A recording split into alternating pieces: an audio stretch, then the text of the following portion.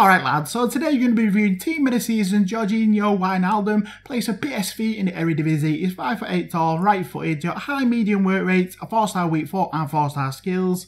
Looking at his in-games, his standouts is 98 stamina, 93 dribbling, 93 jumping, 91 sprint speed and 91 agility. We have also included all the upgrades over his hero version as a comparison for you, so you can see each individual stat upgrade from all of his stats, so you can always pause it for a close look at any of them. So this is the team we use team of the season Wijnaldum in, a 4-2-3-1 Eredivisie team with Wijnaldum at cam. So now onto the gameplay, so you can see how he was performing for us. Now, team of the season Wijnaldum's card does have some really nice looking stats. 89 pace, 92 dribbling and 84 shooting on card. And in game, does feel nice and pacey, does have superb dribbling and agility on him as well, which really does help him slice through those defences. Does have his 4-star skills to help him out in that department as well. And he was so good on the ball, really was an enjoyable player to use. Really good dribbling through the defences with Wijnaldum.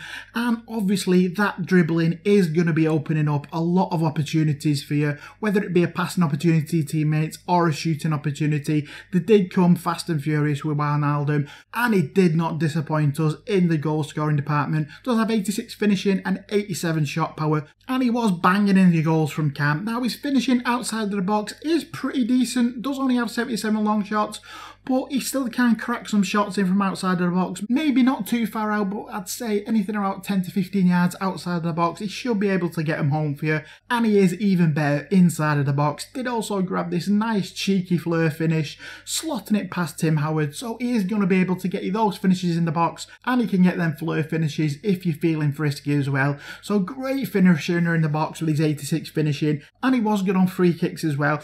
Did bang him on this free kick, 33 yards out, and just places it past Manuel Neuer, straight into the top corner, straight into the back of the net. So can beat some of the best keepers in the game with his shooting.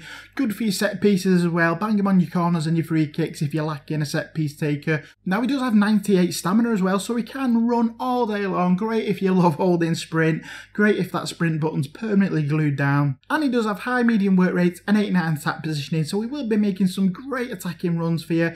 Was really solid in the passing department as well. Really can't complain passing wise. Was good, so he can turn a bit of a creator as well. Can do a job in the centre midfield role. His stats are fairly well rounded, but I would say cam is my preferred position for Wijnaldum. I do think it is his best position in my opinion. So let's have a look at team of season Wijnaldum's performance stats for you. So in 6 games he did manage to bag 9 goals and get 2 assists. All of his stats are on the left, the goals are on the right. The position map bottom right does show you where his goals were scored and his assists were created as well. So overall, we're going to give team of the season Wijnaldum an amazing 9.5 out of 10. I absolutely really love using Wijnaldum, especially with that superb dribbling. That 91 agility makes him feel really fast, really quick changes his direction on him. Really great for getting through the defences. And of course, he's got his 4-star skills to go with that as well. Now, his stats are pretty well rounded, as we said.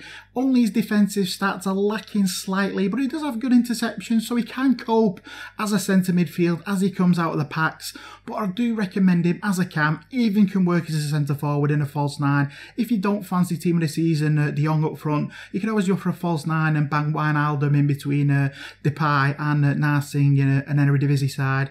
Quality midfielder who can bang in the goals for you as well.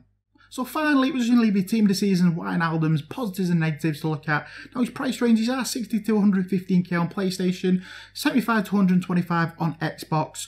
Is a bit pricey in my opinion, but it is highly recommended. He is really worth it, especially if you can get him for closer to the lower end of his price ranges. Really is a must-have in an Eredivisie side or even in a Netherlands team as well. So hopefully you did enjoy this review. If you did, please leave a like. It does help out a lot. We're trying to grow as much as we can. We try to do the most in-depth reviews and squad builders on YouTube. Please subscribe if you're new to the channel as well. Loads more to check out on there and loads more to come. Stay tuned for that. Thanks a lot for watching, lads. Do appreciate it. Cheers, lads. See you later.